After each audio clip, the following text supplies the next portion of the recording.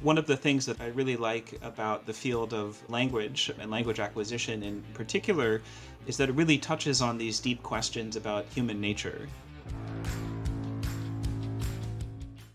And welcome everyone to SlatorPod. Today we're really excited to have Steven Piantadosi on the podcast. So Steven is a professor of psychology and neuroscience at the University of California in Berkeley. Hi, Steven. Thanks for joining. Hello, thank you for having me. Absolutely. So where does this podcast find you today? What country, what city? Are you in Berkeley? I'm in Berkeley, yeah. There you go. Nice. Other end of the world for me. So first, let's start with a bit of a scene-setting introduction. So tell us more about your lab. You run a lab called Colala, Computation and Language Lab, and maybe expand a bit about your role at Berkeley and how it intersects with language. Yeah, so my lab is really interested in two main topics. The first is language, so language processing and language acquisition. Specifically, we're interested in how kids take the kind of input that they receive and learn the kinds of abstract rules and structures and concepts and things that you need for language. So we're trying to develop formal computational theories of how that process can happen. And that's very exciting to us because it's very interdisciplinary. So it draws on linguistics and computer science and neuroscience and experimental psychology. So we're trying to put all of that together into some kind of picture that can explain kind of early language and early concepts. The second topic we study is numerical cognition, which I actually got into through language. So kids learning of words like 1, 2, 3, 4, learning of a counting system or arithmetic, and we do some computational modeling work there, some experimental psychology, just trying to understand the basics of how numbers are, understood and represented. And we also do some field work. So we work with a South American indigenous community to try to understand the role of formal schooling in number acquisition. So yeah, it's an exciting kind of combination of each of those kind of topics. Exceptionally exciting and fascinating, absolutely. So I learned about your work when you published a paper recently on large language models, kind of broadest possible umbrella there, and it had quite an impact. And in the paper, you say that LLMs are not just impressive, they're philosophically important. Now, can you expand a bit on why you think so? One of the things that I really like about the field of language and language acquisition in particular is that it really touches on these deep questions about human nature, right? So what kinds of things need to be innate for humans, have to be just built in genetically to enable us to not only learn language, but learn all of the other conceptual domains and cognitive abilities that we know.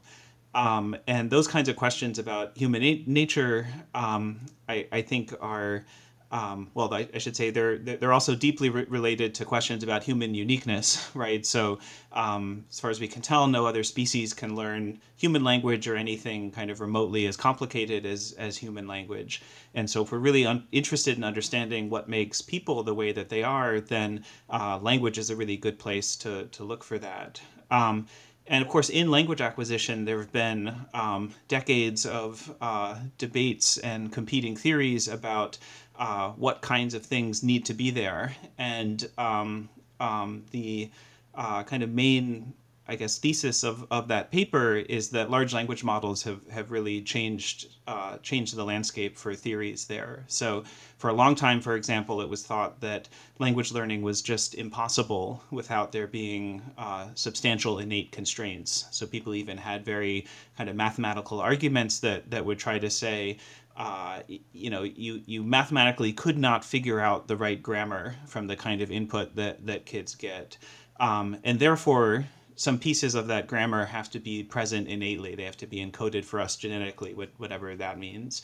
And that argument in particular, I think, has been really refuted by large language models because they show that, if you give enough text, they're able to identify a really competent grammatical system, probably more competent than our existing linguistic theories, from just observing sentences and input data like that. So it's probably not the case that you sort of need to mathematically be be provided with pieces of that grammar, the right kind of learning system is able to discover the key pieces of grammar.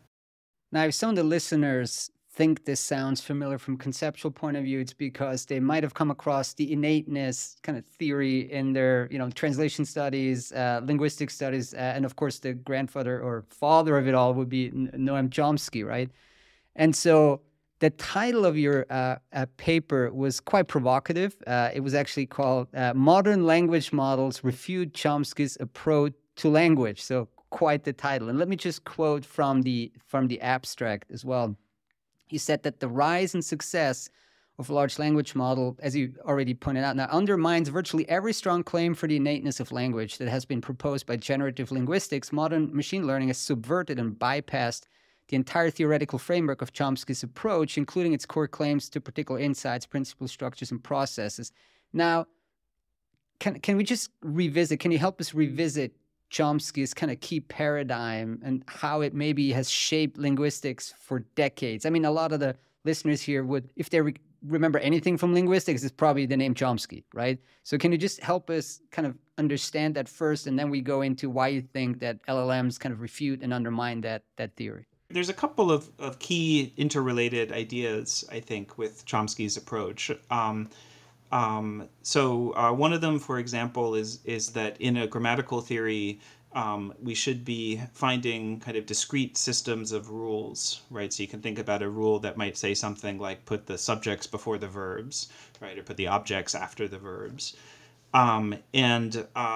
Those kind of discrete rules, I mean, in the paper, I have one or two quotes from Chomsky talking about, for example, how probability is completely useless. So there's nothing probabilistic or stochastic or gradient in grammatical systems.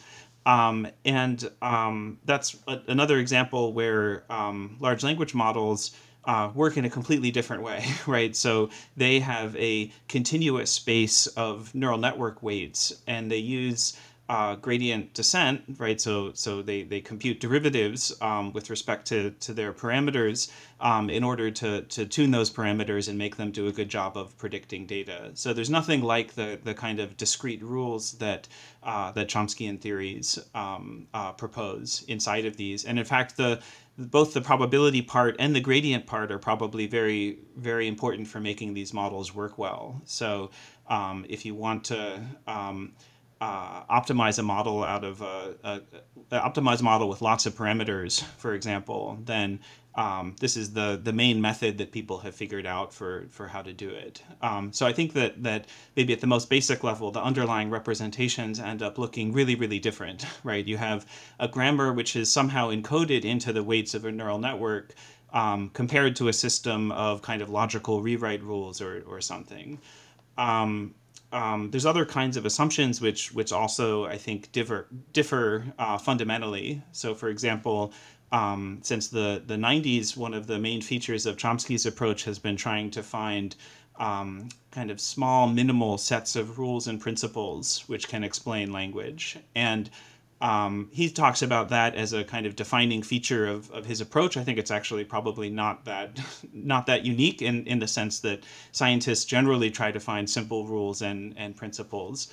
But in particular, his approach to linguistics often tries to minimize the amount of, say, memorized structure, right? So trying to derive as much as possible from the rules. And if you think about people, right, so people are very good at learning words, for example. We know tens of thousands of different words, and we also know tens of thousands of different idioms, right? Idioms just have to be memorized because we know their meaning and we know their linguistic form, and the two are not, the meaning is not derivable from the linguistic form, right? So like kick the bucket has a meaning which is not derivable from the words. So we're very, very good at learning little chunks of language like that. And actually large language models are similarly also good at that. So they're not seeking, in Chomsky's sense, a minimal set of rules. They're very happy to memorize data, to memorize idioms or little pieces of language. And one of the, I think, kind of remarkable findings of kind of deep learning and modern language models has been that there exist statistical models which are good at memorizing data, but also good at generalizing to new data. So for a long time, it was thought in kind of statistical approaches that if you had a model which had too many parameters, so many parameters that it could essentially memorize most of what it sees, it wouldn't be good at generalizing, meaning extending to, say, sentences or image categories or whatever outside of its training set. And deep learning tools, for whatever reason, seem able to do that. And that means that you can have things which aren't kind of explicitly seeking minimal sets of logical rules, as in Chomsky's theory, but instead are very good at memorization and also very good at generalization. So yeah, I think that those two pieces together are kind of most of the advance. And if you think about like what a linguistic theory should look like, I think that large language models, come at this question from a completely different point of view and end up doing really, really well on pretty much any task we can find for them, right? So they're good at syntactic tasks. They're reasonably okay at some kind of basic reasoning tasks. They're good at translation. They're good at answering questions and, writing computer code and all of that kind of stuff. So I think from that starting point, which is different than Chomsky's, they're able to exhibit a much wider and kind of more powerful set of language abilities. And I think in your paper, you just mentioned that the concept of outside of training data, right? And I think it was important for you in your very first example in the paper, you said that you tested ChatGPT's abilities with this ant could sink an aircraft carrier example to demonstrate that, you have to be very careful to make sure that you test it on things that are clearly outside of any training data. Can you just tell us a bit more about how you prompted ChatGPT to get outside of that training data realm? This has actually made kind of working with these models kind of fun, right? So they're trained on huge amounts of text from the internet, think billions and billions of tokens, everything in Wikipedia, for example, a lot of comment threads on different sites and whatever. So that means that if you ask them a really common kind of question, right? If you ask them to maybe say what it would look like to dig up an anthill, for example, there might be text on the internet that contains that information. And so if they provide it back to you, then you have to worry that they're just repeating something they've already seen, right? Because we know they have this ability to memorize chunks of language. And this means that to really test them, you have to ask them questions which are really unlikely to have been encountered before, even on the entire internet. And so it's kind of fun. It takes a little bit of creativity, I think, to think of things which are outside of the box of the entire internet.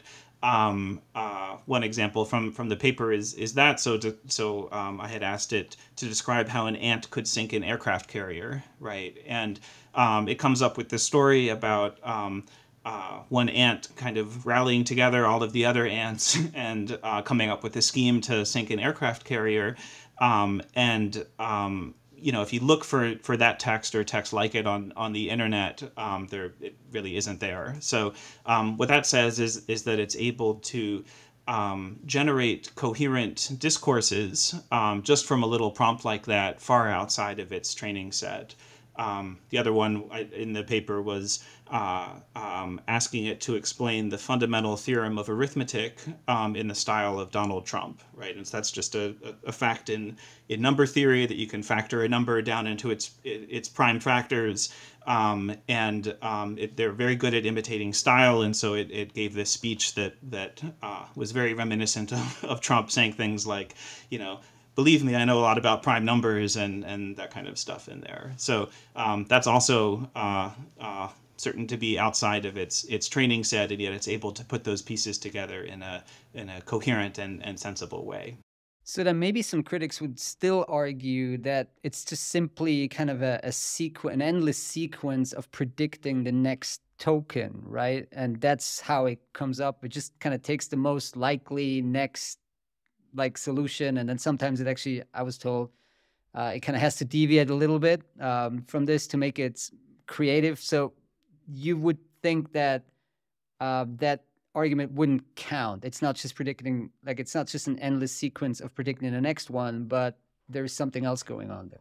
Yeah, so I mean, it's certainly true that for many or most of these models, their training consists of being able to predict the next token in language, right? So they see some string, and then they're asked what the next word is going to be in that string.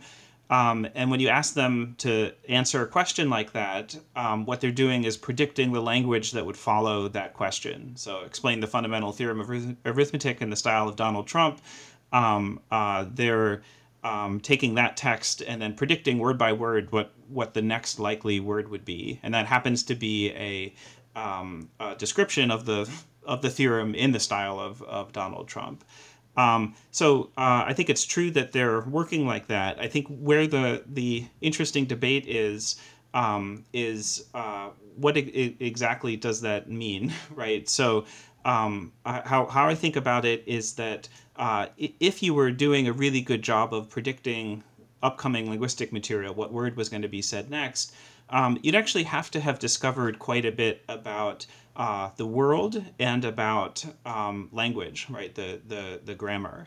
So if you think about these models as having lots of parameters and kind of configuring themselves in a way in order to predict language well, probably what they're doing is actually configuring themselves to represent some facts about the world and some facts about the dynamics of language, right? So, for example, if you gave it a prompt that said something like, you walk into a fancy Italian restaurant, what happens next, right? Well, it will just predict the next word. It'll probably give you a plausible description of that scene, of what the next events are going to be.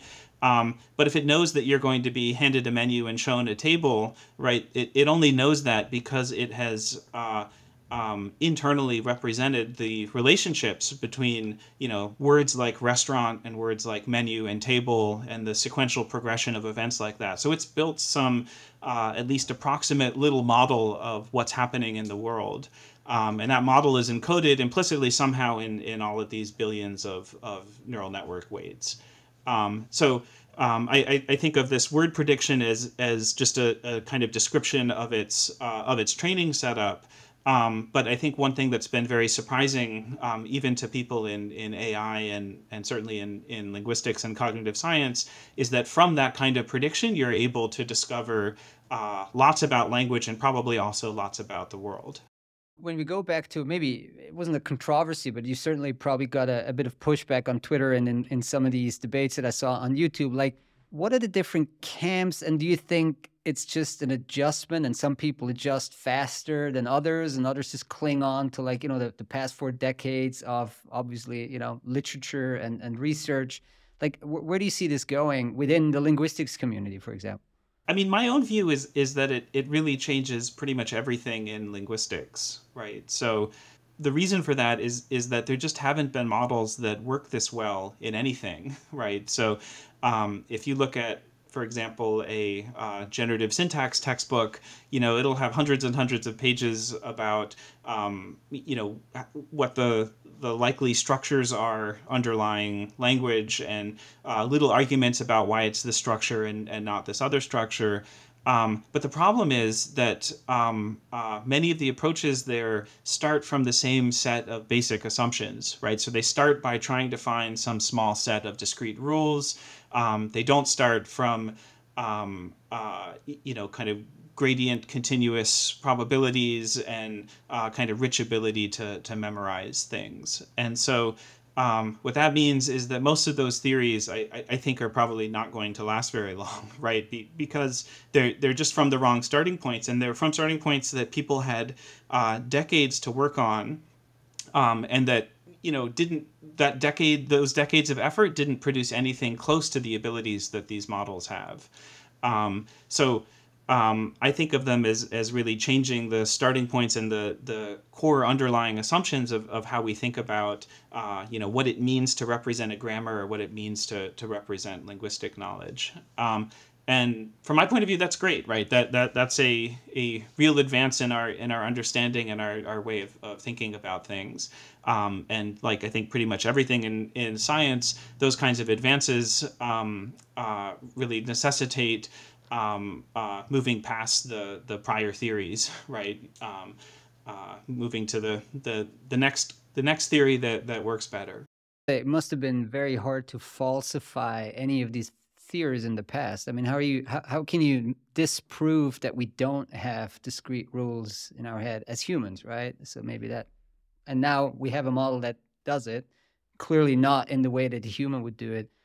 But can we maybe just dwell on the question, like, how or in what ways does kind of an LLM differ from a human in generating information, like in natural language? Like, clearly there's something, I mean, there's something very, very generative going on with these models, right? And like, do you think is it too early to even like fundamentally assess the difference or how, well, so I'm rambling a bit, but like going back to how humans generate, can we get insights about how humans generate language and information from what we're seeing now playing out with the LLMs? I guess that's mildly more coherently put. I think both of those questions are really good. So for the first one on the differences, one difference that a number of people have pointed to is that we seem to have a variety of different modes of reasoning, many of which are probably not accessible to these models. So for instance, you can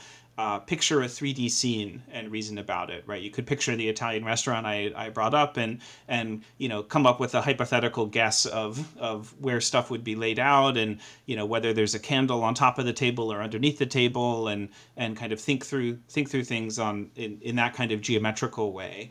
You can also reason about different entities, right? So if you well, I guess both reasoning and planning, right? So if I asked you, how to get to the airport, or like what the sequence of steps is that you would need for doing that, probably your knowledge of that is quite rich and richer than even a large language model would have. I think of one of the main differences is that they're mostly just doing language, but that there's like a lot in that word mostly, because they are able to solve certain reasoning problems. They can maybe play a chess opening or something just based on kind of the statistical patterns of data that they've seen. So I think this is one of the other things that's been surprising, is that just training on language seems to give them some of the information about the world, and kind of how the world is structured, and they're able to internalize that. So they could, for instance, tell you how to get to the airport, but if you ask them more complicated questions, let's say that on the way to the airport your taxi gets a flat tire or something, what should you do? If you keep making things more and more complicated, you'll probably run into some wall with their reasoning ability and their ability to keep track of all of the moving pieces. This is something, both of those aspects I think are things that people are currently working on. So trying to integrate these kinds of linguistic abilities with other kinds of kind of cognitive reasoning modules that people seem to have. It's that I should say is even a debate in the literature about whether that's even necessary, right? So there's some people who think or maybe thought that you wouldn't need anything other than just this kind of general class of model, right? So like if we just gave them enough data or the right kind of data, maybe they could learn to develop reasoning or learn to reason and think about objects and physical scenes and these kinds of things. And there's lots of evidence that they have some ability there, and it's, I think, kind of unclear still how much ability they have, or how exactly it compares to people. Probably it's kind of a coarse fuzzy model of the world that they're developing, and not as kind of sophisticated as the one that people get. Yeah, no, there's one thing also, the data size issue, right? I mean, these models have been trained with, like, I think we're in the 500 billion kind of reach now, and some argue that there's even bigger ones. But there's also something I think I came across in your writing, or a baby LM, and so basically training the models on, like, from scratch on human-sized amounts of linguistic data. So what is human-sized amounts of linguistic data, and what's the challenge in training the baby LM? This actually relates to one key weakness of the current models that I haven't touched on here, which is that they're trained on much more data than people get. So this has been one of the kind of primary responses that people have said about the article, right? Is like, okay, these aren't actually relevant to human language learning because maybe they get 100 or 1,000 times as much data as a human kid gets. And there's two, I think, main responses to that. So one is that these models are very, very new, and we don't actually know how much data is necessary. So it could be that there's a nearby architecture, so something kind of like the existing models, but maybe with a little twist or a certain kind of recurrence or something that that allows them to learn what they need from much less data. The second thing to say is that probably a lot of that data is just is not going into learning the syntax, the grammar of the language. Probably a lot of it is going into learning either the semantics of the language or these other kind of semantic aspects of learning about the world and kind of structures and things in the world. And so if that's true, it could be the case that learning grammar and language is not so hard, but learning kind of semantics and meaning and about the world takes lots and lots of data. And of course, human learners are in a very different situation than large language models in that they're getting independent data about the world, data that's independent of language from, interacting with the world or interacting with other people in the world. So that's kind of how the data issue, I think, is relevant to these questions about whether the models have anything to say about what human learning is actually like. The Baby LM Challenge is this really exciting project where people are kind of competing to see whether you can train a model like this on human-sized amounts of data. I believe human-sized is something like 10 to 100 million tokens. And if that's roughly the amount of data that you get in childhood, then it's really important for us to know whether it's possible to take that amount of data and learn syntax, for example, or to develop other models which are able to learn syntax from that size data. Part of why Baby LM is a thing is that these kind of current models like ChatGPT, for example, are developed by AI companies who don't really care about human learning and language acquisition, right? They're just trying to build a useful product. And so they don't really care about the scaling with respect to the amount of data. If you're interested in these things as language acquisition theories, then you really care about the amount of data, because if it takes 1 trillion tokens or whatever, then that's not going to be plausible. But many people are optimistic, I think, that it can be done with much less. But, like, couldn't you argue that, like, maybe you said between 10 and 100 million tokens, right? But, like, for a human, so that's a lot less than these models, right? But there's all these other kind of multimodal information that a child will get. I think you even mentioned it, right? I mean, so you ask your mother, and then she actually reacts in a certain way, and, like, you're looking at it, so there's, like, visual input that is not necessarily linguistic. So is that taken into account here at all, or, like, we're just kind of separating the linguistic component out? In Baby LM, I believe you're able to include multimodal information if you want. So you could have a learning model, for example, that watched 1,000 hours of video and tried to learn about events and event structure in the world like that. And I think in general that's very hard, right? Because you can imagine trying to make the statistical learning model, which could take 1,000 hours of video, and learn, that there are objects, or that, objects sit in certain spatial relationships or something like, and like whatever kids know about objects and the world, I think it's a very hard task to extract that from video. But I think that's what most people think is going on with child acquisition, right? So kids don't require 100 billion tokens, because they're in a situation where they can learn a word from a single instance, right? You hear the word Dax when there's a kangaroo around, and you figure out that Dax means kangaroo, and that kind of learning mechanism can be very fast, both on the syntax and the semantics side. And that kind of experience is not what these language models have.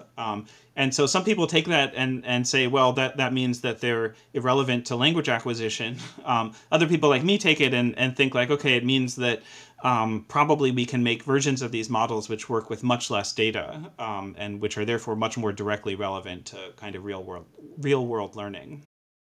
Fascinating. I'll follow the baby LM challenge and understand now. It's very good that you put this in context, that this is actually very important for like your part of the linguistics field, like because the amount of data you put in is so crucial to kind of the overall arching kind of conclusions you're taking from it.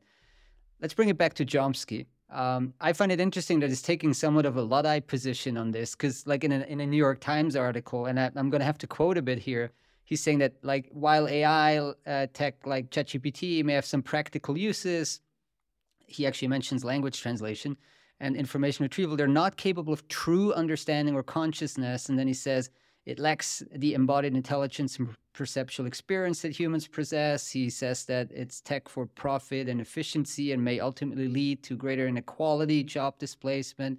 And finally, he kind of urges a more critical and thoughtful approach to AI development.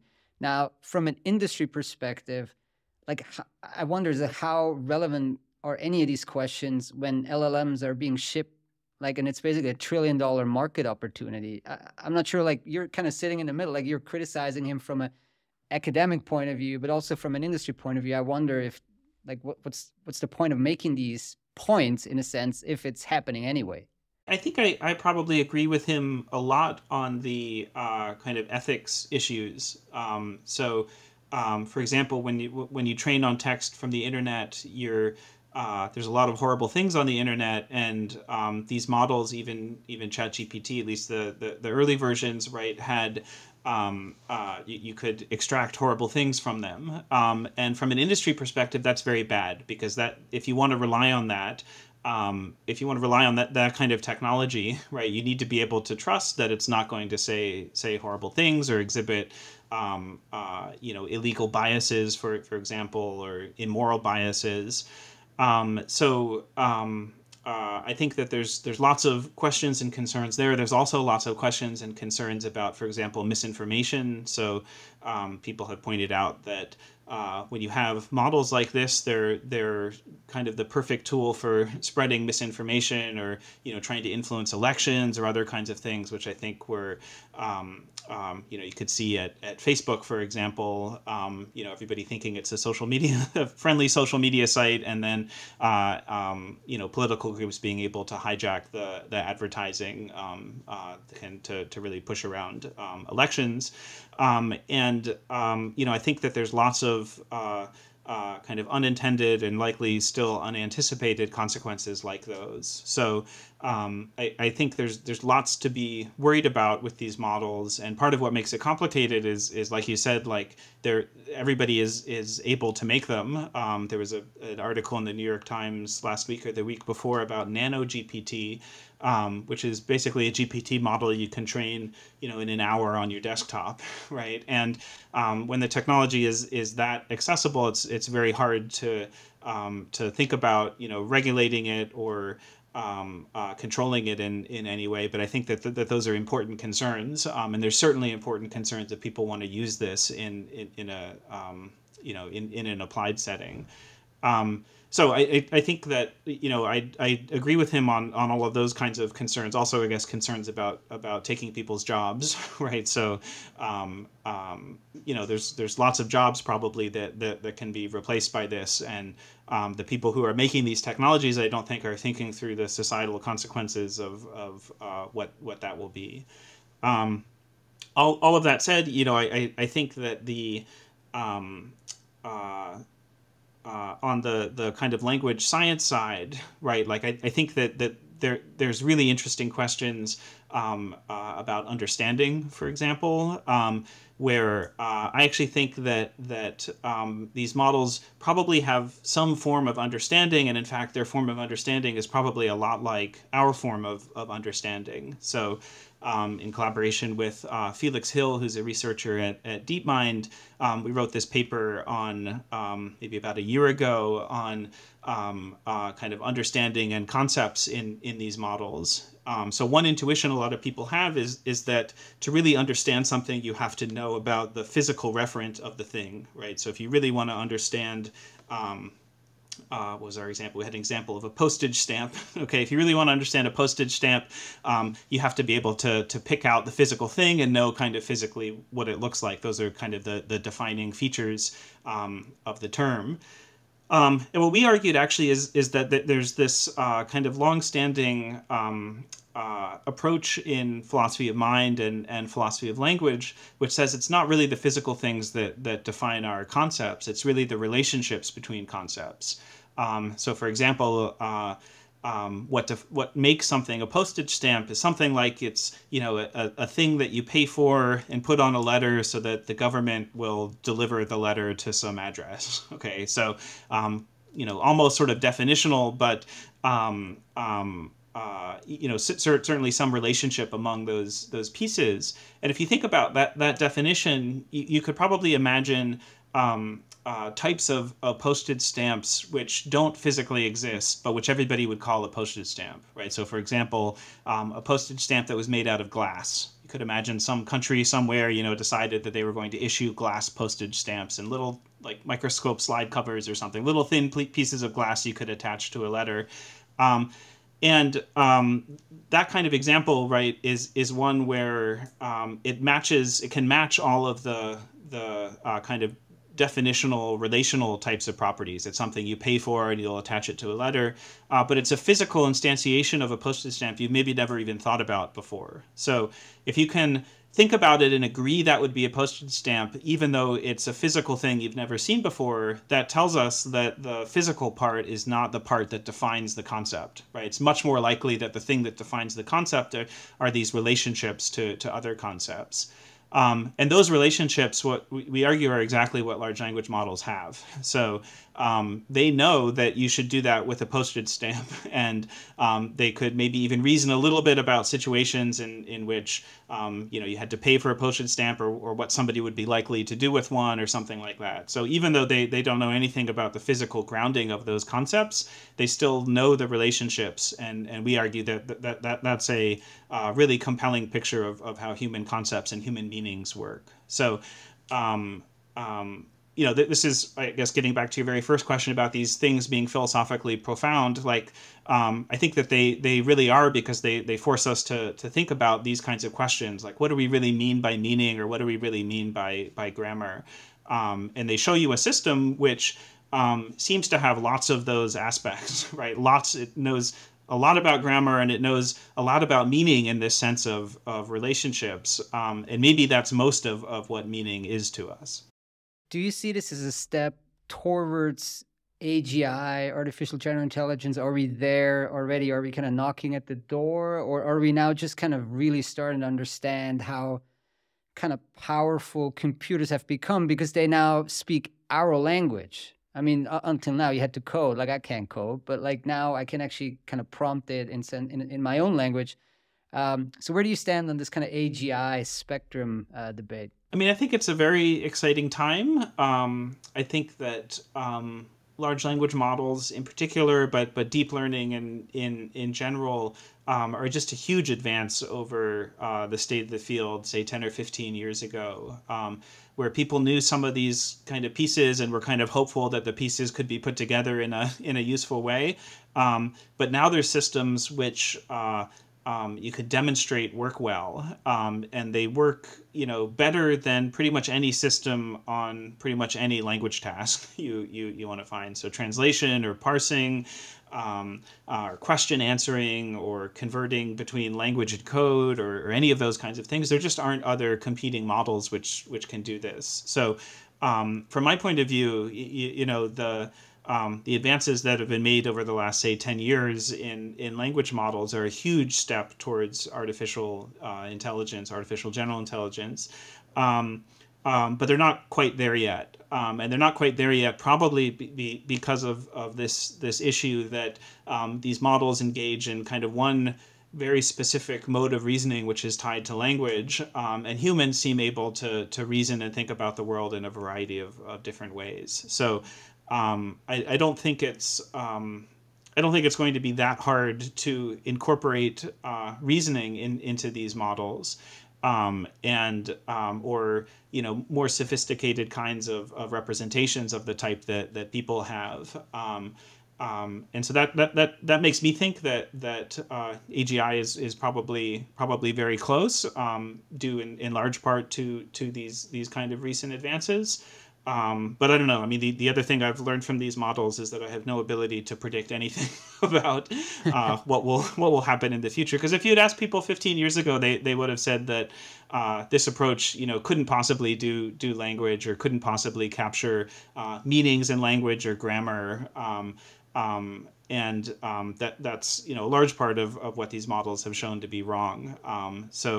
I guess I'm trying not to make predictions, but I'm very, very enthusiastic about it. Great. Well, Steve, that was a fascinating conversation. Thank you so much for taking the time. Cool. Thank you so much for having me.